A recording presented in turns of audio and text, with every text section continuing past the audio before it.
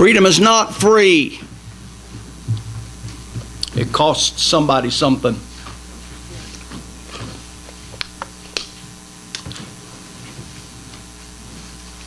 First Corinthians chapter number 16. 1 Corinthians 16, we're to the last chapter. What about that? And because I don't want to quit, I think I'll preach about 10 messages out of this last chapter.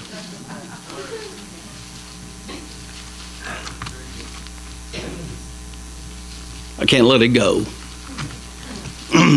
1 Corinthians 16, the first 4 verses of the chapter.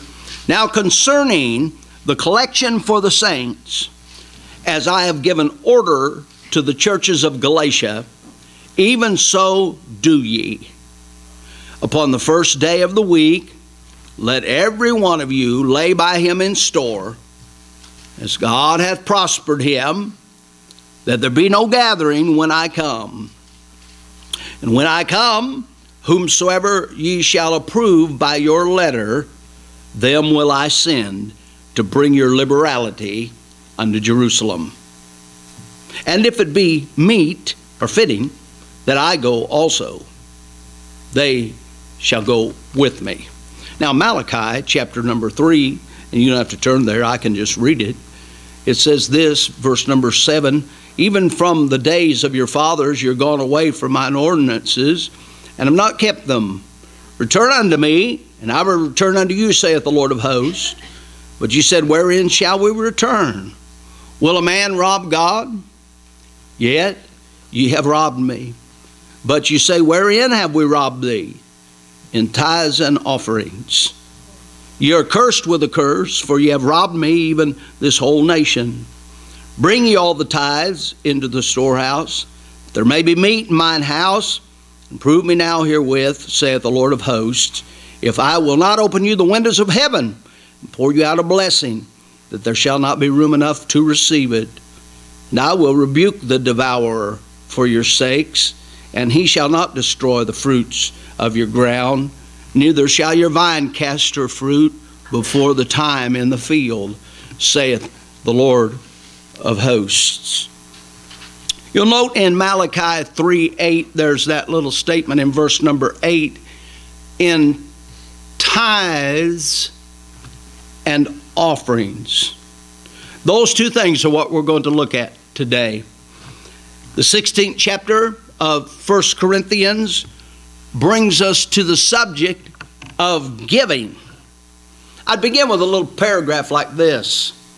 Your financial giving can make you an overseas missionary without ever leaving your hometown. It can make you an evangelist without ever mounting a pulpit. It could make you a gospel broadcaster without ever entering a radio station. It can make you a Bible teacher without ever writing a book. How? By financially giving to God's work. Let's study and see what the Bible says about it, what God's Word says about tithes and offerings and about giving today.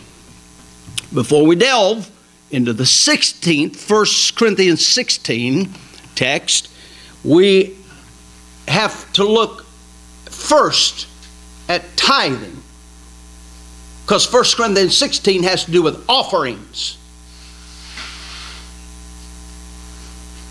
But what about tithing? What is a tithe? It is the Greek word dekate. It means a tenth. It comes from the root word deka, 10, the number 10. So Hebrews 7:2 translates it a tenth part of all. That's the phrase. But a tenth part is the word. A tenth part of all. 3 more times in that same chapter, Hebrews chapter number 7, in verse number 6, verse 8, verse 9, we find the word tithes. The same word as is translated A tenth part. A tithe. Somebody says, oh, well, I tithe, but I only tithe. My tithe's 5%. No, then you don't tithe. Tithing is 10%. Tithing is giving 1/10 of your income to God. And I would emphasize before I'm said and done here, through the local church, God's house. A dime out of every dollar, a dollar out of every $10, $10 out of every $100, and $100 out of every $1,000 is a tithe. Well, there are some people who say, well, a person should just give what they feel is right for them to give. That's a haphazard way of giving this morning. It really is. What if hardly anybody felt like giving this year? That's what happened in Nehemiah's day. Nehemiah chapter 13 says that the tithe was to come in, and when the tithe came in, it took care of the Levites and those who were ministering at the house of God. And those who were ministering at the house of God had to go out and do secular work. And we're told that the house of God was forsaken. And the ministry at the house of God was forsaken. Why? Then God tells why. He rebukes them. He said, because you have not tithed. The tithe was to go to the Levites and to the temple there in the Old Testament. For ministry, for spiritual ministry, to daily workings that were taking place in the life and through the life of that assembly. So, think about this. God builds this church. God calls for preachers and people to start churches. What kind of a God would he be if he set up a church, but he set up no particular method for financing that church? What if he gives the Great Commission to us, but sets up no specific way to finance it? What about it? He says, oh, just adopt the attitude, whatever you feel like. You just feel like, you just give whatever you feel's right for you. No. He sets up tithing. And it's fair. You know why it's fair? Somebody makes a bunch of money and they give their 10%. It's a percentage basis. And then somebody doesn't hardly make any money and they can only give just a little tad. But it's fair. I would hasten to say this. I don't mean to just cast a blanket or condemnation of that kind of thing. Like take for instance, I know of women through the years, their husband's the primary breadwinner or is the breadwinner in the home, and the husband isn't saved or won't go to church, whatever, and the wife can't force him to give a tithe. Right? So, I mean, there's nothing you can do about that. But I am saying that if you're a breadwinner and a child of God and a member of this assembly, you need to tithe. So let's look at 3 periods, tithing in 3 periods in the Bible. Tithing before the law. Tithing before the law. God gave the law to Moses, right? But before then, there are 2 events, 2 places where tithing is mentioned. It's mentioned in the life of Abraham. It is also mentioned in the life of Jacob. Genesis chapter number 14, we're told that 500 years before the law, 500 years before the law of Moses is given, Abraham tithes to the king of Salem, who is the priest of the Most High God. He gives to the work of God. Now let me say, it's not mandatory. It was voluntary. It wasn't demanded of him. There's no law about it yet, that we know of anyway, that's recorded. So Abraham gives. And then Jacob, later on, he promises to give in Genesis 28. He says he's going to give tithes. He's going to give a tenth of all, and so on. I see no record that he did. He might have, but there's no record that he did. So it's mentioned there. So that's tithing before the law, before God gave the law. Then what about tithing under the law? There's tithing in the Old Testament under the law given to Moses in Leviticus chapter 27. Let me read the passage, verse number 30 and 32. Listen to it. It says, and all the tithe of the land, whether of the seed of the land or of the fruit of the land, is the Lord's. It is holy unto the Lord. Verse 32, and concerning the tithe of the herd or of the flock, even of whatsoever passeth under the rod, the tenth shall be holy unto the Lord. We have an agricultural people, right? They're farmers, and they grow, and they have cattle, sheep, and so on. And they're to tithe off of that. It's not monetary, but it's still a tenth of all. A tenth of all.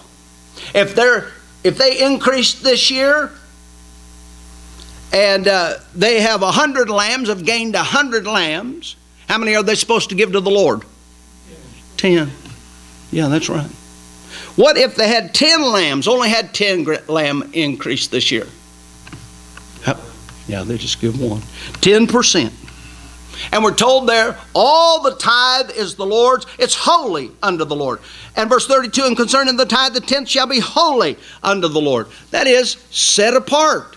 Holy, set apart. There's nothing necessarily holy about a sheep. You know, can be pretty stinky. But it's set apart for God, is the idea. So, the Lord claims ownership of the tithe.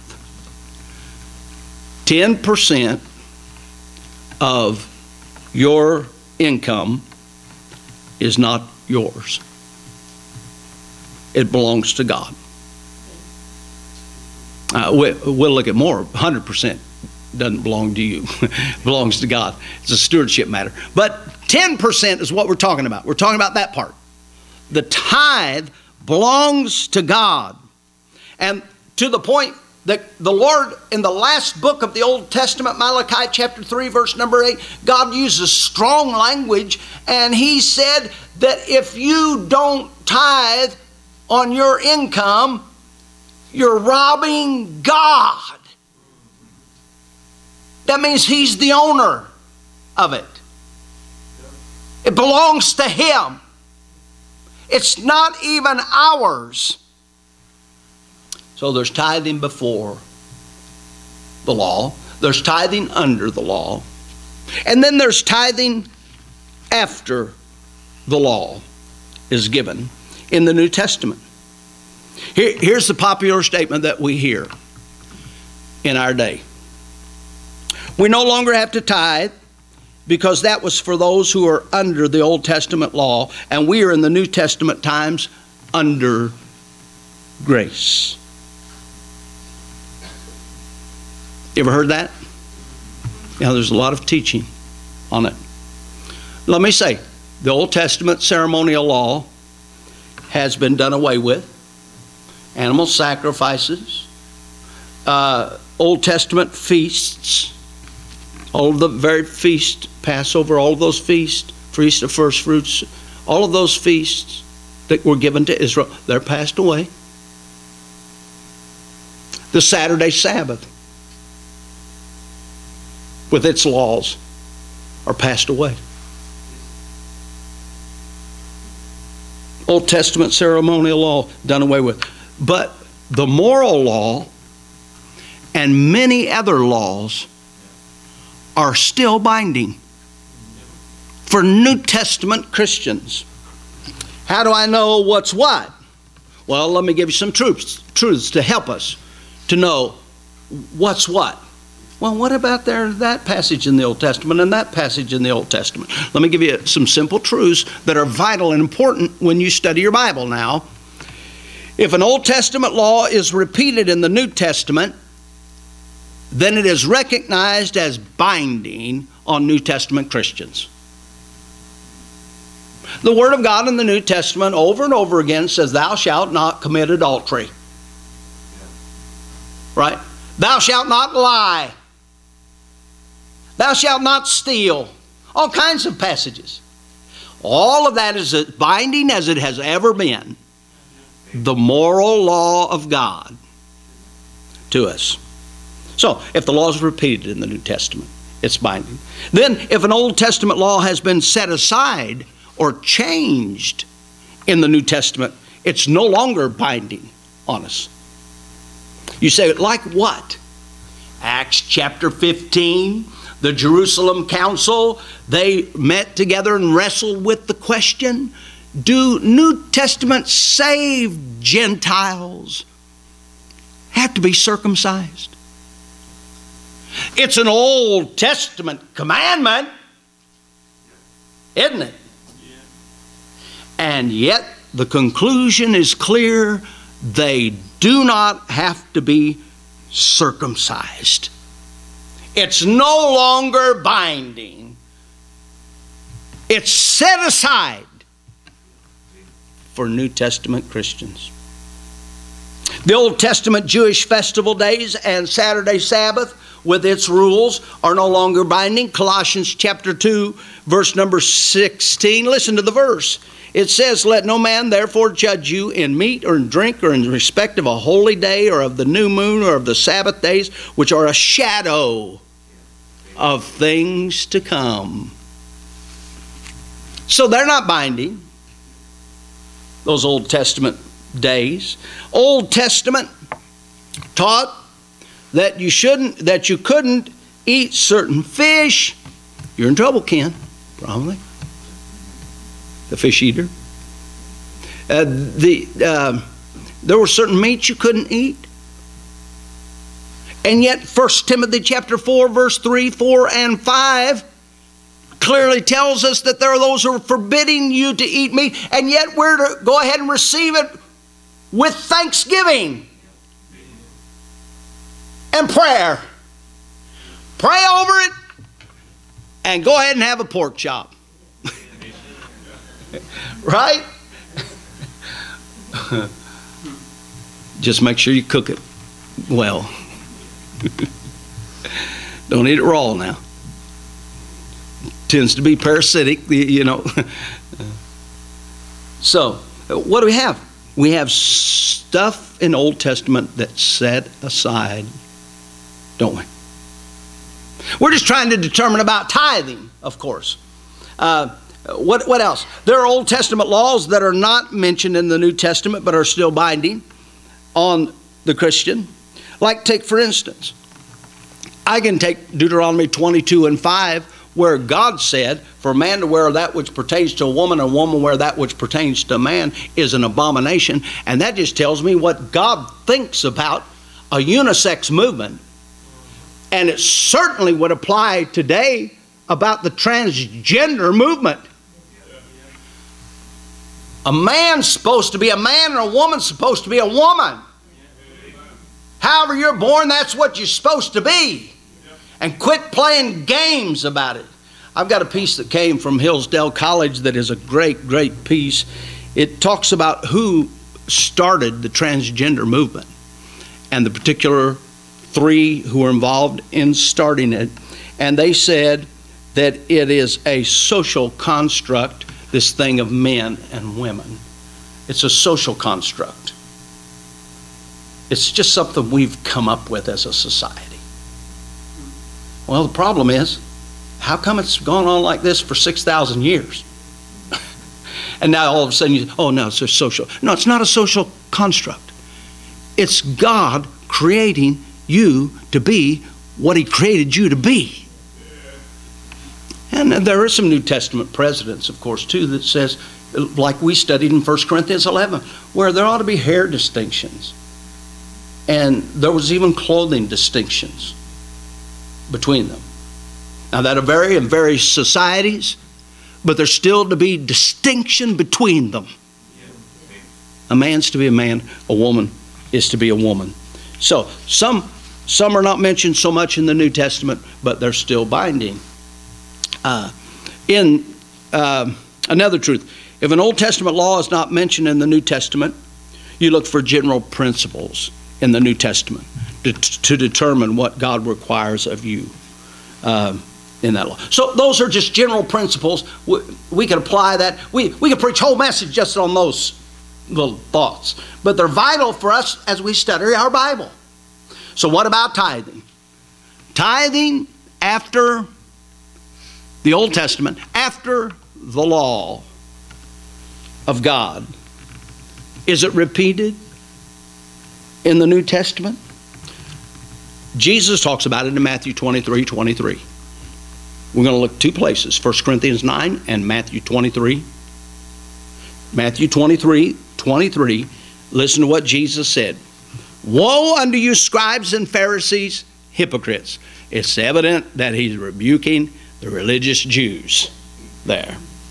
And he says, for you pay tithe of mint and anise, that is dill, and cumin, and have omitted the weightier matters of the law, like judgment. I take that to mean right judgment, just being able to judge what's right. Yeah, they're not judging right. They New Testament, the Pharisees, scribes, Pharisees don't do well at judging what's right. Even though they're meticulous about the smallest little herb or spice they've grown in their garden, make sure you tithe on it. And so Jesus rebukes them. And he says, you know, you've omitted these weightier matters that you need. And then he said this, these ought you to have done, and not leave the other undone. He says these you ought to have done. What? Tithe. Jesus said it.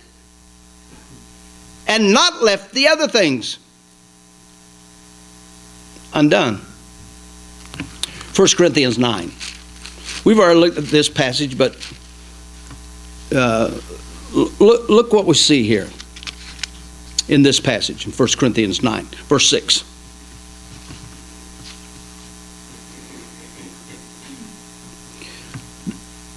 It's talking about Christian liberty, right?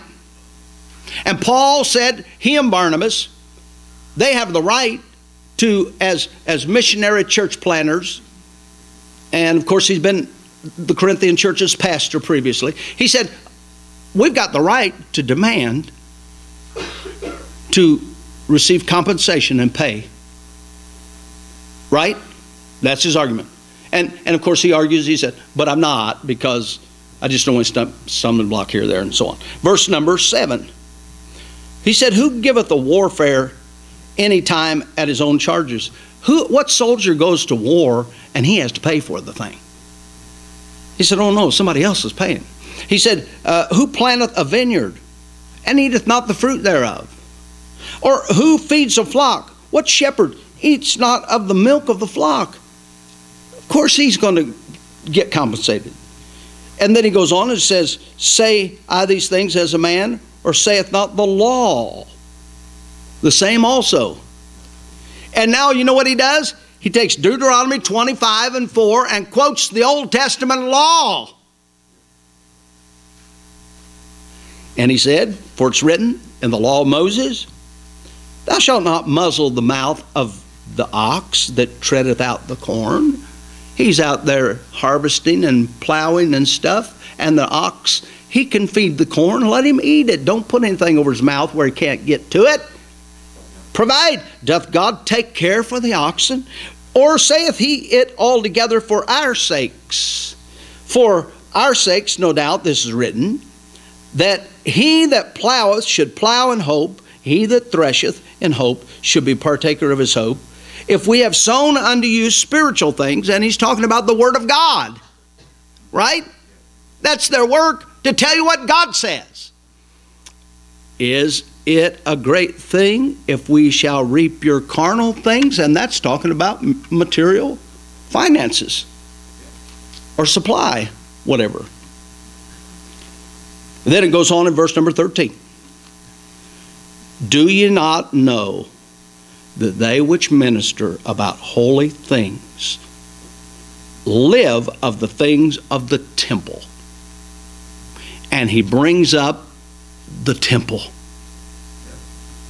And we've already mentioned Nehemiah 13. Other Old Testament passages are very clear that the tithe was to take care of the Levites and those who were ministering at the house of God, the temple. It was a tithe, and that's why God rebuked them in Nehemiah 13. So now Paul brings up this very point. He said, think about the Old Testament house of God. It said, don't you know that they which minister about holy things live of the things of the temple? You know what happens? A sacrifice comes. You know where that meat went? The ones that weren't total burnt offerings. The meat went to those who were ministering. The priests and the Levites. At the house of God. And they which wait at the altar are partakers with the altar. Now look at verse number 14. Here's the punchline. Even so,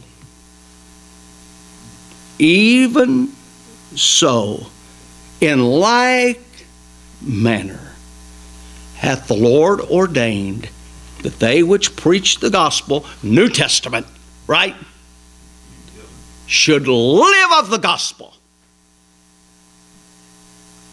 That is simply to say that they should be supported financially. And he brings the point of comparison by saying, just like they did at the temple, even so like that, which primarily is by tithes.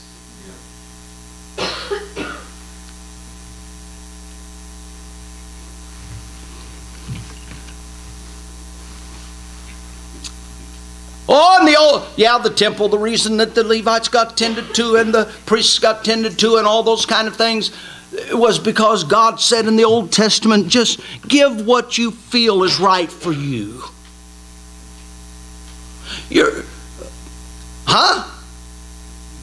That's not what he said. He set up a specific method for taking care of what he promised to build, his church, and the commission.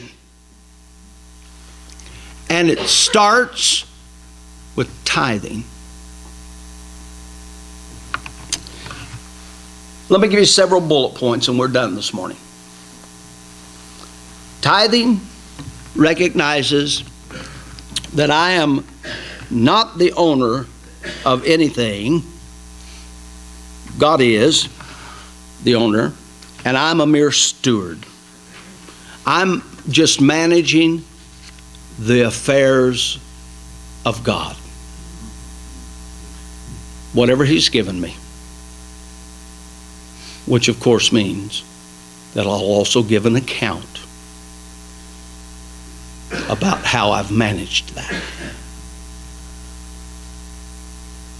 Because He's the owner. The Lord owns it all.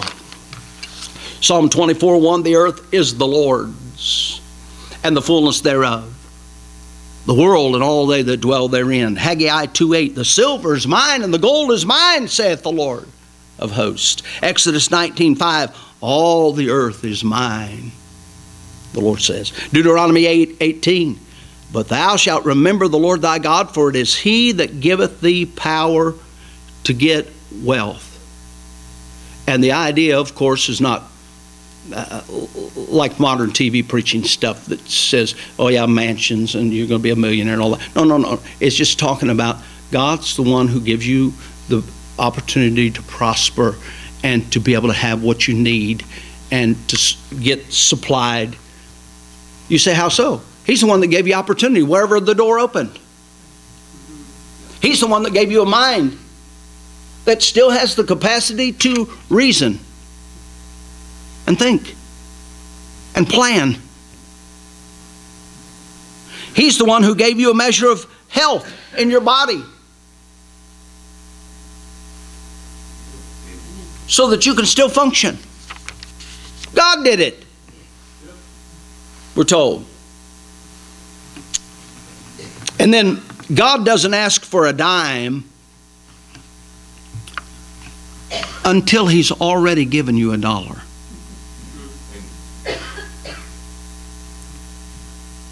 That's right. Listen to Ecclesiastes 5, verse 18, 19. Behold, that which I have seen, it is good and comely for one to eat and to drink and to enjoy the good of all of his labor, that he taketh under the sun all the days of his life, which God giveth him, for it is his portion. God's given you a portion. God's given me a portion in his good providence. Every man also to whom God hath given him power to eat thereof, and to take his portion, and to rejoice in his labor. This is the gift of God. God gives it to us. So you know what that means? God gives me $1. That's a test of my obedience. What am I going to do with that dime? It's a test of my trust. It's also a test of my thanksgiving.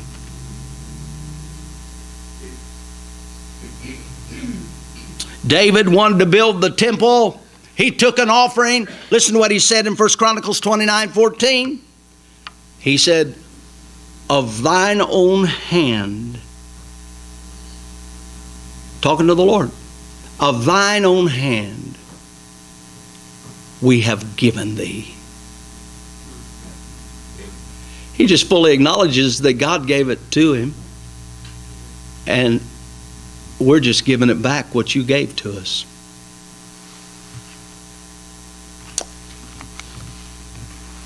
The Lord says in Malachi 3:10, I love it. Prove me now herewith. Put me to the test. Put me to the test. I know of a preacher, a fellow was on hard times, fell on hard times, and he quit tithing. And so he talked to the preacher. He said, I just want to tell you, here's what I've done, and I don't know, it just can't. So the preacher then said, how about if you get in a hard spot, you tithe, start tithing, and if you get in a hard spot, I'll cover it. The preacher said, I'll cover it. You tithe and we'll see how all that works out. And he said, okay, I'll do it. Then the preacher made application. He said, are you telling me that you trust me more than you would trust God? Oh, a tricky preacher. And then the man saw, yeah, God can take care of things where I can't, where a preacher can't, where a parent can't, where an employer can't. God can tend to things. We must conclude by saying that tithing brings God's blessing.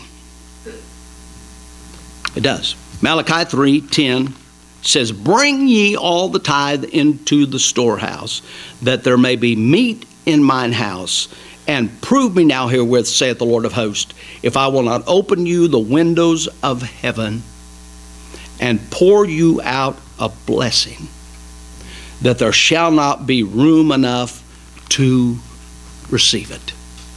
God will bless, does bless. He promised to bless tithing. Didn't promise to make you rich, like the TV evangelist heresy. But he does promise, Philippians 4:19, the whole context of Philippians, my God shall supply all of your need according to his riches and glory by Christ Jesus, is in the context of giving. It is. We might look at that a minute tonight. Matthew 6:33, Larry's, Cowick's, one of his favorite verses, says, seek you first the kingdom of God and his righteousness. Give the first tenth. That's what he calls for. And see if I'll not tend to you about all these other things, these other needs. God will do it. He will. There's a call in Malachi to return. Verse number 7 says, even from the days of your fathers you've gone away from mine ordinances and not have kept them. God's ordered these things this way. And then he says, return unto me and I will return unto you. Just return to God's ways. And see if God doesn't show up in special fashion in all these matters. Giving. Giving. Tithes. In tithes and offerings. We'll look at offerings tonight because that's what 1 Corinthians 16 is about. It's about offerings. That's different. And we'll see it. We have to have this foundation of tithing first. And see what that, just establish that it's so in a generation that says they don't want it. Get your song, Trust, Try, and Prove Me. Let's close with this song. Let's stand.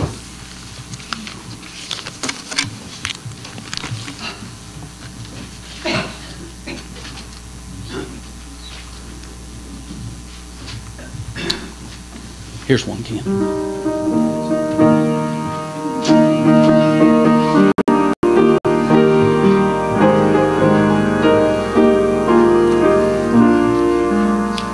Bring ye all the tithes into the storehouse, your money, talents, time, love. Consecrate them all upon the altar, while your Savior from above speaks sweetly. Try me, prove me, saith the Lord of hosts, and see if a blessing, unmeasured blessing, I will not pour out on me. In my wavering faith and trials falter, when his guiding hand I cannot see, then in wondrous love and tender mercy, through his word he says to me, my child, just trust me. Try me, prove me, saith the Lord of hosts, and see if a blessing, unmeasured blessing, I will not pour out on thee. I have yielded him my life forever, all I am or have or hope to be, not on earth by while I hear him say to me, my child, just trust me. Try me, prove me, saith the Lord of hosts, and see if a blessing, unmeasured blessing, I will not pour out on thee. Amen. Anyone have a word to say? Anything to say? Oh, it's important to understand God's ways, isn't it? God's word. You say, let's just forget it. The one thing I guess that 1 Corinthians has done for me, it just keeps dealing with this and that and something else, and it's just one thing and boom and a boom and a boom and another boom. And so, which has been good for me. I know that. Anybody else? Anybody? Brother Steve Hall, dismiss us, please.